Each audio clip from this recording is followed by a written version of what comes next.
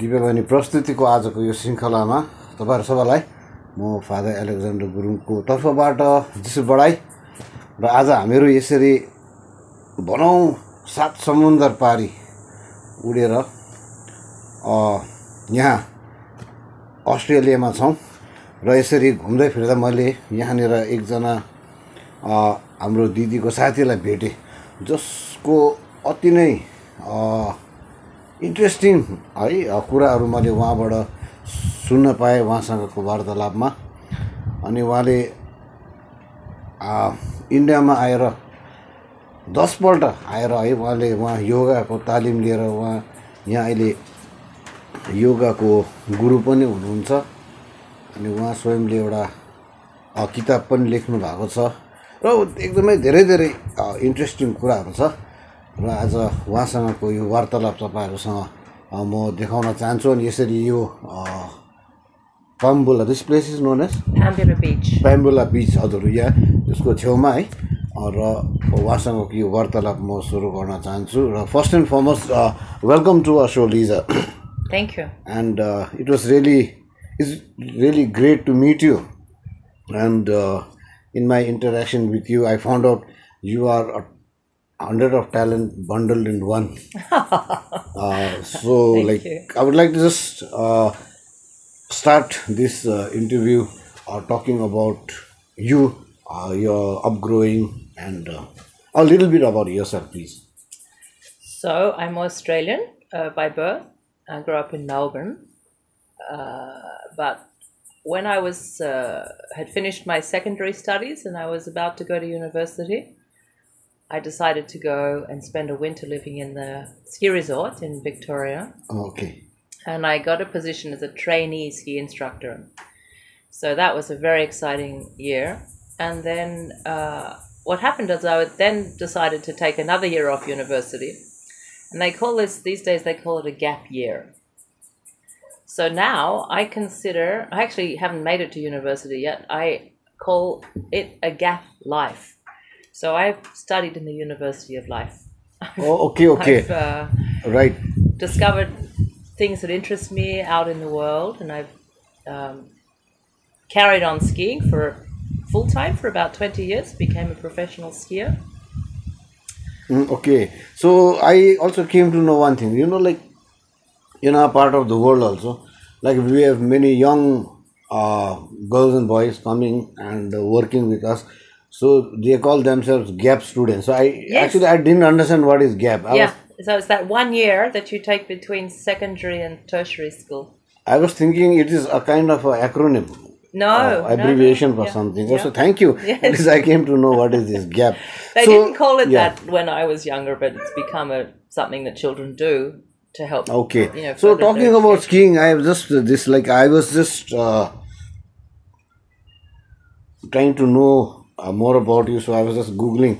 Then I came to know that you are you are an accomplished, skier. So let's start by sharing some of your skiing adventures. Well, it was a complete accident that I became a professional skier, and there wasn't in the years I was skiing a profession as a professional skier. I just basically made my living from doing what I love. First, I was a ski teacher. Okay. Then I became a competitor, almost by accident, and I ended up skiing on the Australian ski team as a mogul skier for 4 years. Uh-huh. Towards the end of that time, I was invited to go and work for a ski photographer, and that was in Switzerland, and that was a 2-week position, and I've been there for over 30 years. So that 2 weeks turned into 30 years. Into 30. Yes. So. And as you were sharing, you are basically half settled there, half settled here. That's what you said? Yeah. So after living in Switzerland for 30 years, I have to admit I am now a reformed skier. I'm almost allergic to snow. Mm-hmm. I don't want to be cold. I don't want to have to lug all that gear around. So now I've moved to the beach. Okay. and making up for all those years. So I spent many years where I would have a winter in the northern hemisphere and a winter in the southern hemisphere. So it's winter for you throughout the year. For 7 years I did that, exactly. Yeah. Most people would think it's the biggest nightmare they can have. Winter but for you throughout. yeah. So I have lived 42 winters in ski resorts. Wow. So this is only recently that I haven't lived in a ski resort, and I chose this place. Yeah, so since we are just here, I wouldn't be the right person to actually tell what these beach is. Which beach is this? So we're looking across at Merimbula, Okay. and the beach has a broad sweep. It's 5 kilometers long, and it has different names along different parts of the beach. This area at the southern end is called Pambula Beach, and here we're surrounded by national park, so native forests. We went to that park yesterday. Yeah, and there's a river, beautiful river here, and an ocean. So it's a really hidden away, secluded part of the world. And I chose this place partially because of its beauty, Yeah. also because it's halfway between Sydney and Melbourne, so it's relatively quiet. In fact, I was about to ask this Yeah. question. Yeah. Yeah. Since I had come. This is my third visit to Australia. So I had stayed in Sydney when I first came. Even in my second visit, I was in Sydney. And suddenly this time we came 600 kilometers this side, and I was thinking that. So I was just about to ask you, what made you choose this place? So It's pretty funny. I came here to visit a friend. I'd never been to this village before. I was here for 5 days. I was still living in Switzerland full time, and I came here and I said, I'm moving here. I'm buying a house here. Partially, I had been looking at buying property in Australia so that I could be away for the winter, European winter, but further north. And when I came here, I just fell in love with the place. So it was a heart. I went home and sold my house. Just was a heart decision. okay. So true love. actually, given your kind of personality, or given you like a place which is serene and. Yes. So coming to this, I would like to ask you other question which I have in mind. It was very interesting to know that you have done, or you have had lessons or whatever. You would be the best person to talk to me about that. And now you are a yoga instructor, Yes. right? Yes. So like you've been to India possibly 10 times, you said. Yoga instructor or visiting India? Visiting you said? and so no, Yes, yes. like now I'll keep quiet. Yes. I just want to know from the horse's mouth, as I said, your yoga journey. What was that? Made you go through this journey? What interested you? Okay. Perhaps some philosophy. It's of a long life. story. I'll make it as short as Right. possible. Okay. Please. Yes. So, in Australia, there was an Indian woman who used to run a TV program in the days when we had black and white TV. Wow.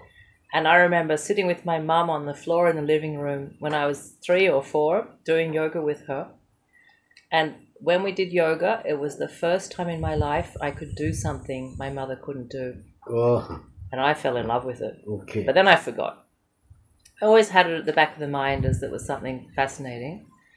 I'll sip tea as I hear you. Okay? Lovely, yes, because Right. it's a long story. Okay. So then when I was competing in skiing, the type of skiing I did made a lot of impact on your back and body.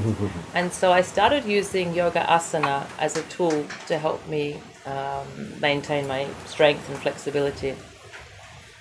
And I did that for about 15 years. Because I was very serious about competition, I would practice regularly. And then it was more or less by accident. I was visiting the west coast of Australia, Okay. and I went to a yoga class, my first yoga class. And I was also going through some life changes. I'd been married, and we were separating, and I was looking for a bit of a new future. In my first yoga class, I said to myself, "This is so amazing.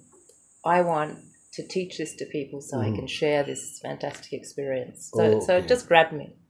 So that was in 2000, so 24 years ago. So since then, I decided to practice more and more yoga and started going to courses, and then did a teacher training 21 years ago, and then started teaching and have done more trainings, and now I actually teach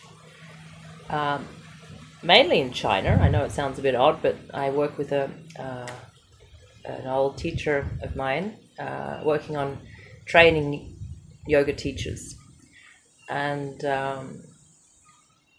so now I've moved up to the next level, and I've worked in Europe doing that, in Australia and Asia, Bali, and also in Rishikesh. Oh, okay, So I thought Rishikesh. that was pretty exciting to go to the one of the great spiritual centers of India and teach yoga. It was all to Westerners, because the Western style of yoga is still very much directed towards asana, some meditation, some pranayama, but it takes a long time for people to open up, in general, to open up to the more traditional spiritual aspect of yoga.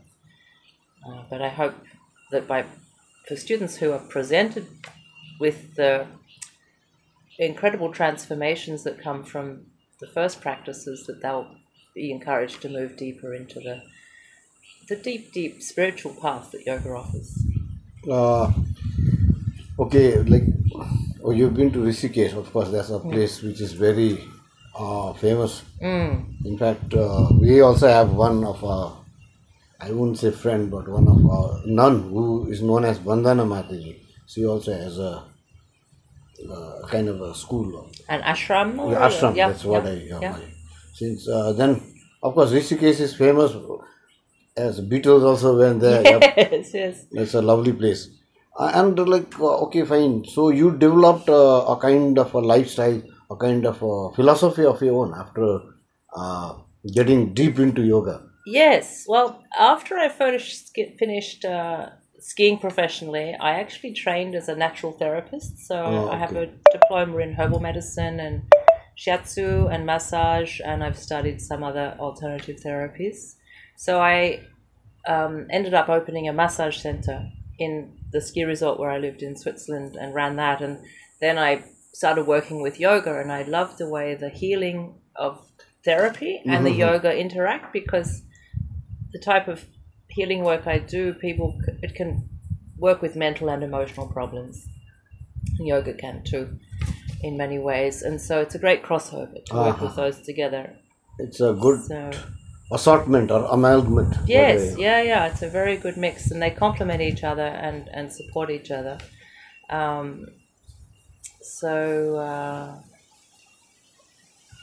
Yeah, it's a very deep path. And just this morning, I was talking to one of my students who was saying to me, makes me want to cry, it was so special, that she can't believe how the practice of yoga just goes deeper and deeper and deeper. And I said, it doesn't stop. You just keep opening and expanding, and your inner knowledge grows. It's as though you access your inner guru. It's getting into your consciousness. Exactly. Yeah. It's meditation actually, isn't it? Meditation is a huge part of yoga. Yes, it's basically, I mean, it's so many things, it's impossible to even describe it, but it's about learning to cultivate your mind to a point where, instead of the mind being master, you become a master of your mind. In the same way, in the West, we have a tendency to strengthen our physical body, and perhaps even people are looking now more towards the internal digestion and balance of hormones. I love it that, in my experience of the Indian culture, there's also this concept of developing equality in the mind, of choosing your thoughts. Okay. I just wanted to ask, like, okay, there are many other disciplines also, no? Like, okay, what I mean to say is, like, which has almost the same purpose or same goal. So, like the Shintoism or any other Vipassana. Yes. There are so many others. But what would you say, like, basically is the basic aspect of or the modus operandi is the same in all kind of.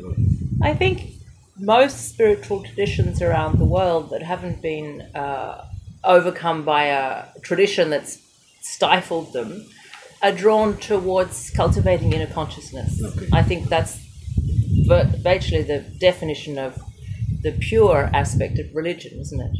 You working as a priest yourself, you would understand that you're not layering things on top of people. You're helping them to take away and reveal their inner beauty and their inner self. Exactly. And I think that many traditions have that in common.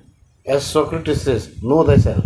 Yes, exactly. Yeah. Yeah, and that's what we basically call what self-consciousness or Awareness. awareness. Yes, This is the word I wanted. Yes, it's an endless path. It's and it's so subtle and So, being practicing yoga and is this what led to you to become a 100% orthodox vegan? partially, yes. I actually became vegetarian when I was a ski competitor because I was looking for every single advantage that I could to create a tool. My body was a tool to be working at its best optimum level. So I was a vegetarian for, I think, about 30 years Okay. due to my physical health. And then I wanted to become vegan, but I thought it would be too hard. And then at one stage I was invited to test for a month. During a yoga teacher training, we encourage our students to forego animal food and flesh because it helps to raise the quality of that vibration in your body when you're eating finer foods, not those dense, heavy, processed foods. So after trying it for a month, I was hooked. Oh, okay. So it suits me on every level, environmentally, particularly, spiritually. The food is delicious, and of course morally, as far as this whole concept of speciesism is, of us thinking we're the superior species and just exploiting others. I find that new concept that's coming in. We had racism, now it's become speciesism. I think it's very necessary now. Yeah, so it suits me on every level. Okay. And here we are eating the most delicious vegan cake, Yeah, but vegan tea. Yes. okay, after having this, having spoken about your skiing, yoga, now I'd like to come to the most interesting thing. Actually, what really wanted me to have this tete-a-tete with you is when I came in, my sister told me tomorrow Lisa is coming. She has written a book, and I took a photo with you the other day, Yes. and I had uploaded it in my Facebook with your permission. Then one of my friends from Delhi says, "What? I have this book." No. Really, I'm Seriously? telling you. I can show you. They got it on Kindle? I don't know where he got it. I have That's to check. fantastic. He just what's his name? No, okay. Seeing is believing. Sorry. So it's because he had seen your photo or he'd already got it separately? Do you know? He had already got. No, he just wrote. This book is wow. I have it. He wrote. So I'm very happy that at least it's. In the meantime, I get it. Now, where is it? I have to find it somewhere. Well, if you say it, Alex, you're a priest. I believe you. but he wrote. I was trying to help him where you get it. Then he says, I have it already. So let's come to this book, Divine Secret. Fine. Now, as I say, again, I leave you to speak. You are the author. I'll just give you 4 questions. Okay. First and foremost, how did you get up the idea of writing a book, a novel? I'm asking you second question. Okay, what basically this the plot is all about? You can speak anything. As I say, Okay. facts are sacred, opinions are free. Fine. Okay.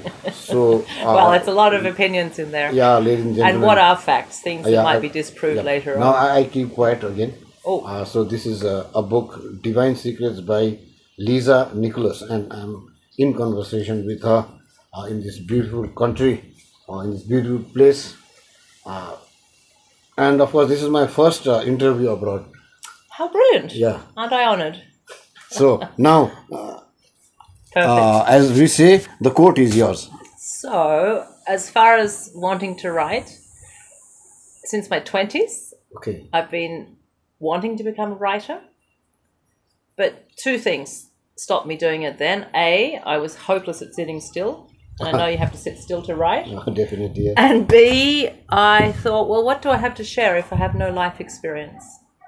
So I used the fact that I wanted to be a writer as an excuse to create the most interesting life I could. Okay.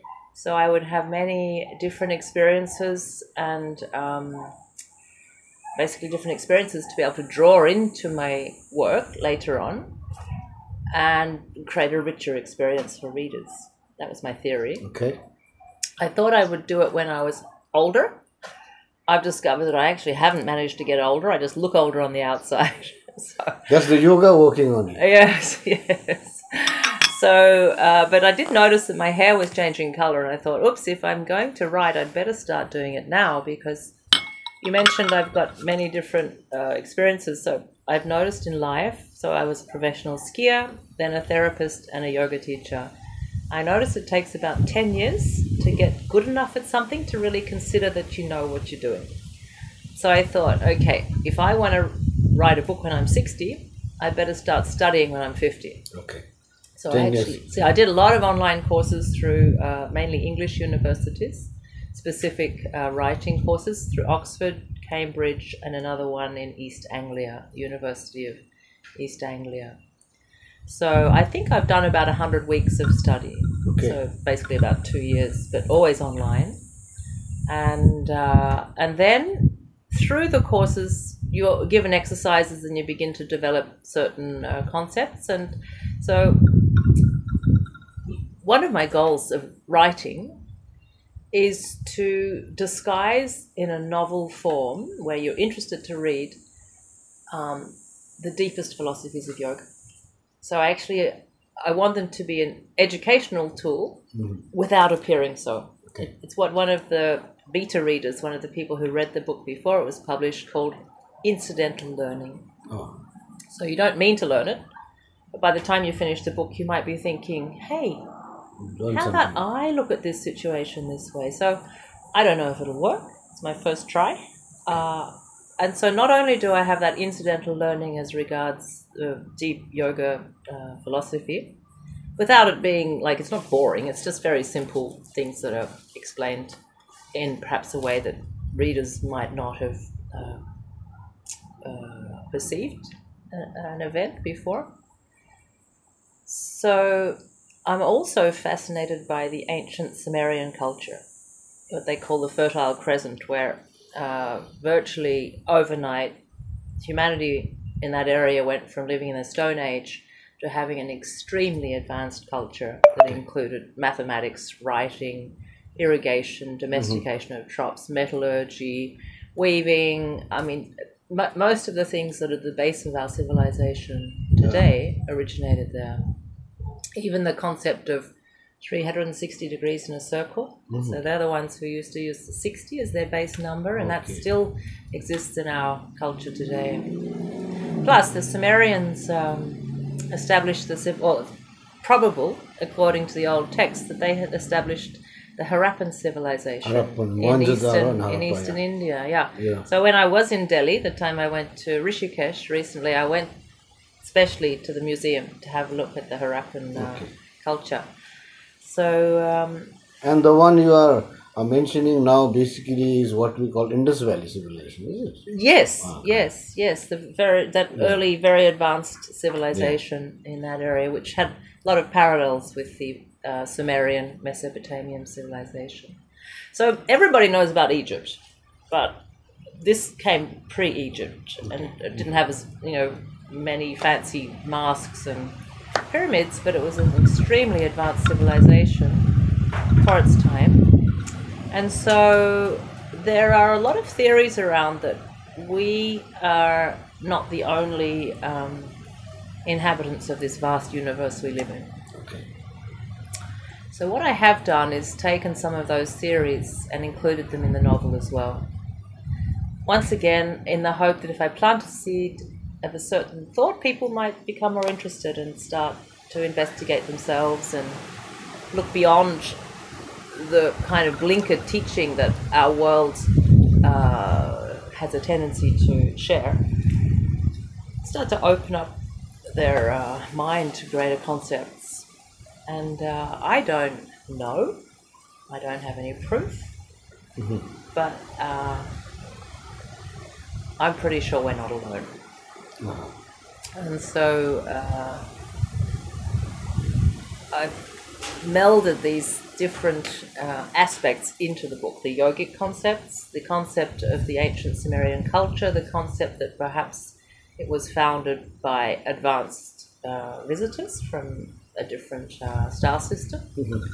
And then I've put in a romance. Yeah.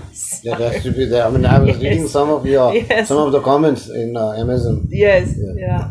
So it's only been released less than a month, and I did make a mistake in the beginning with the formatting, terrible mistake, which you've seen. It was tiny, but then I unpublished the book and fixed that, and now it's gone up as the proper format. Luckily, that wasn't the case for the Kindle ones, but it's a steep learning curve, and it's taken me 3 years of pretty consistent writing. Although, as you know, here I care for my elderly mother, so it's not. I can't write full time, and I also am a serial renovator, gardener, swimmer. I can see like you do so many things. That's why I said you're a person with a multiple talent bundle in one. Yes, I think we are one talent bundle in many. Yes. So Lisa, it was really great. I mean, I wish we had more time to talk about this book, but definitely, like, I would like you to at least what do you call like let us know where to get it. Of course, like perhaps nowadays. For the moment, it's available on Amazon, and as I've discovered through you, you can buy it in Amazon IN. For the Kindle version, I don't know. Amazon do a thing called print direct. So you order it and it's printed only once you ordered it. They don't keep stacks of books available. And that's printed in the country you order it. So I'm not sure if it's available in India with Amazon print direct. I wonder. I will ask her how Henry got it. But I'd imagine the Kindle is definitely available. And so you can buy it. For the moment, it's across Amazon. I hope to, once I've kind of got this sorted, I hope to perhaps put it up on some other platforms. And I'll also going to learn how to do this weird thing called marketing, which I'm hopeless at. So we'll see how that goes. And I'm also, friends are encouraging me to do an audiobook. Okay. And nowadays that is also in vogue, Yes, very popular. And so I'll slowly put that together, and I'll do it myself because I'm like that. I've had a kind of life where if I didn't do it, nobody did. So. So Lisa, thank you so much for your time. And as we go, I talked to you a lot about my place yesterday or day before yesterday. Yes. About Darjeeling, Kalimpong, and the kind of culture we have, the kind of and culture basically now in in a globalized world is basically we have our own, but still overall culture is almost the same. The mobile culture. Yes, it's changed. When I first went to India, let me just tell you, the first time I went to India was to go skiing. I spent a month skiing in Kashmir, and we made a small film. Okay. The second time I went to India, I went to the Kulu Valley and skied in Manali. Yes, also to make a film. So those were my first two experiences in the Himalayas, and I loved it. So for me, the times I visited India, it's a total of 10 times now, mostly for yoga after the skiing. But I adore the diverse culture in the different parts. I haven't traveled much, but I've been to quite a few places there. And it's just I just love the diversity, but also the interest that people I've met are generally open and aware to a spiritual dimension in life that we Exactly, don't yeah, often yeah. embrace in the West. And that's something I really Yeah. appreciate about being Yeah. in India. Oh, thank you for reminding me the last question. In fact, I had in the draft I had sent you this because Yes. I myself being from that place, I also I'm amazed. Like traveling from north, south, east, west, you go to various place, various dimension, various culture. It's really super. So I would like you to give a message to our people back home. I see you doing such a lot of things. I see you cultivating, and we had what was that? No, we call it tulsi and thing in our The place. tea, basil. Right. Yes, yes. Yep. And Tomatoes. I have lots of things. About so, 20 like, vegetables. okay, I would like you to give a message to our youth, to our people back home, like about life, celebrating life, I should say. Easy. Do what you love. Okay. Wow. Follow your heart. Don't Follow your listen heart. to social norms. Just your heart is the compass that will guide you where you need to go. So don't get scared. Fear is the other half of excitement. So if you're feeling scared, turn it into excitement and take the plunge and do what you love, because that's why we're here, in my experience. Wow.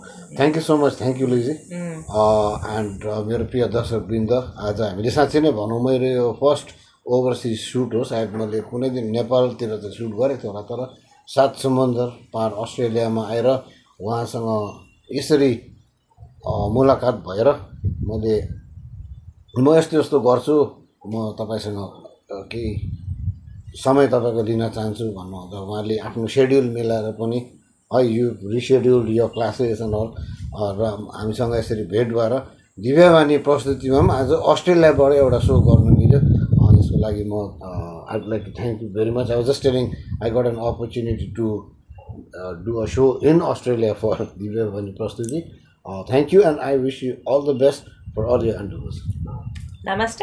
Namaste. Thank you so much. And It's been a pleasure. I always end my show as a priest. I say, God bless you. Oh, God bless you. Thank you. Yes.